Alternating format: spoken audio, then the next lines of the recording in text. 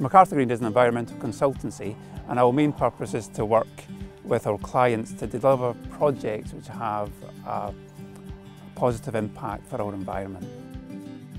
In 2020 we were lucky enough to win the Vibes Good Practice Award, and then in 2021 we were finalists for the Outstanding Achievement Awards. We measure our carbon footprint annually, and we're implementing a carbon reduction plan to make sure that we are taking forward meaningful measures to reduce our carbon footprint as much as possible. One of the key things that this identified for us, that was 85% of our emissions actually came from vehicle mileage. So that helped us to focus in on this area to try and reduce our emissions as far as possible, and has led us to change our petrol and vehicle fleet to 43% either electric or hybrid now.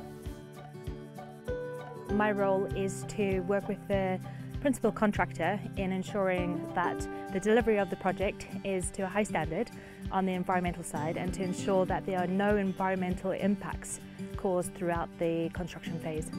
We came up with a plan to bring a 4x4 onto site here at Kinnick's Head, leave it here, and then just use it purely to drive around the site, and then use an electric vehicle to commute to and from. By doing so, I've driven 6,000 miles almost in the 8-month period of following this process, and that has helped us alleviate 2 tons of carbon emissions being released into the environment. Driving an electric vehicle does make me feel a lot better, and it does make the client happy as well that we've gone through the effort of obtaining an electric vehicle.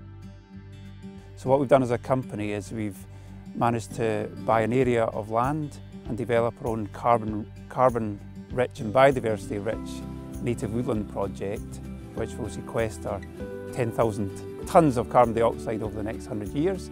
And we're managing it in a way to maximise the biodiversity in the site and take care of the carbon-rich peatland that's on the site as well. One of the key things that we want to achieve by doing this is raising the awareness of our approach to encourage other businesses to adopt a similar approach. So we want to have a bigger impact from what we're doing.